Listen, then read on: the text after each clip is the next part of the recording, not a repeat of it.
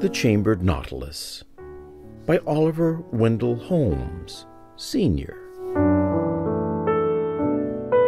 This is the ship of pearl, which, poets feign, sails the unshadowed main, the venturous bark that flings on the sweet summer wind its purpled wings.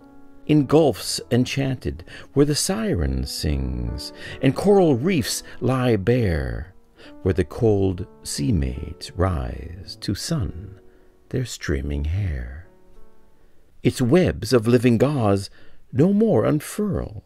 Wrecked, wrecked is the ship of pearl, and every chambered cell, where its dim dreaming life was wont to dwell, as the frail tenant shaped his growing shell, before thee lies revealed, its irised ceiling rent, its sunless crypt unsealed. Year after year beheld the silent toil that spread his lustrous coil. Still, as the spiral grew, he left the past year's dwelling for the new, stole with soft step its shining archway through, built up its idle door, stretched in his last found home, and knew the old no more. Thanks for the heavenly message brought by thee, child of the wandering sea, cast from her lap, forlorn.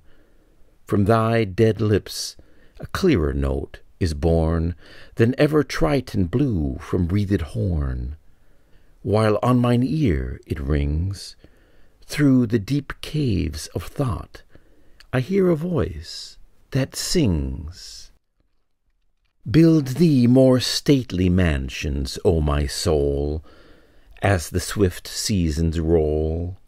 Leave thy low-vaulted past, let each new temple nobler than the last shut thee from heaven with a dome more vast, till thou at length art free, leaving thine outgrown shell by life's unresting sea.